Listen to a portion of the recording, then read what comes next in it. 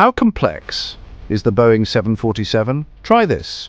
If you removed one part every minute, it would take you over 11 years to take the plane apart. Because the Queen of the Skies isn't just big, it's a mechanical universe. The Boeing 747 is built from 6 million individual parts.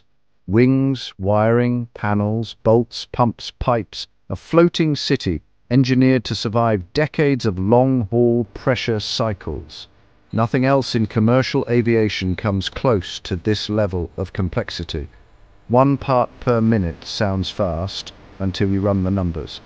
At that pace, you'd spend 60 minutes per hour, 24 hours per day, 365 days per year, for 11 straight years dismantling one aircraft.